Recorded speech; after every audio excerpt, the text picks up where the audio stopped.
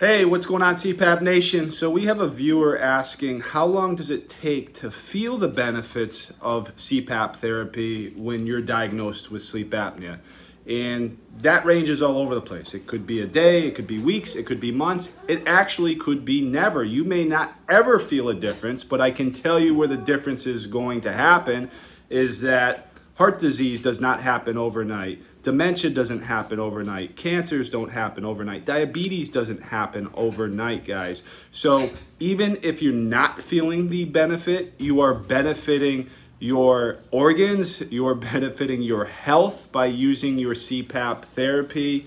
And I would suggest keep doing it, keep using it, don't give up. 50% compliance rate out there, guys, and I want 100% of you to succeed. And if you guys have not subscribed to the channel, Nathan, what do they have to do? Like and subscribe. That's it.